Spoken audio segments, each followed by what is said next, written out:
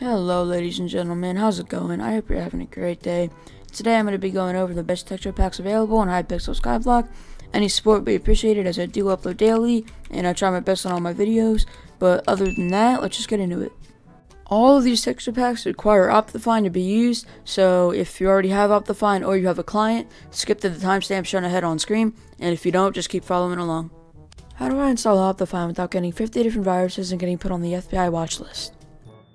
Using your preferred browser, search optifine.net. Click on the Downloads tab on the top, and then download 1.16.5. Don't click anything on this page, just click on the skip button once it appears.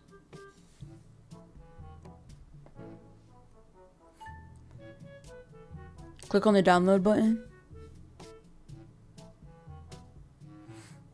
And if it says this type of file can harm your computer, just click keep.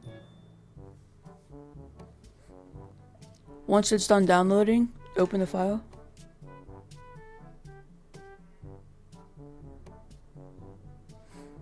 And then click install.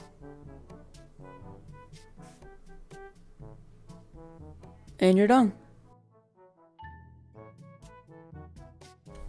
Okay, so now that you have OptiFine installed, it's time to get started on the packs. The first pack we have is called TightFault Revamp.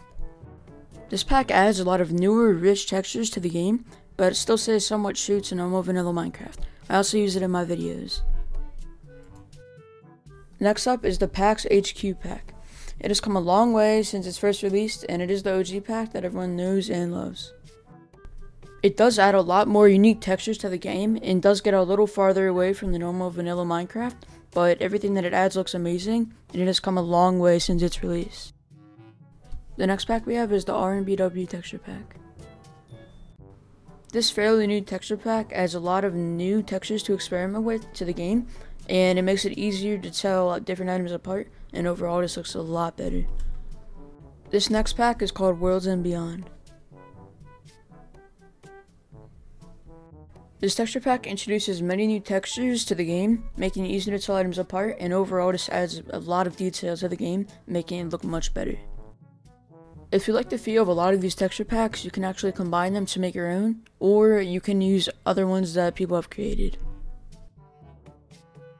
This is going to be the end of the video. Hopefully it was enjoyable and you did like some of these packs. But if you want to see more of my videos, I would appreciate it if you could hit that subscribe button. And I'm going to stop talking.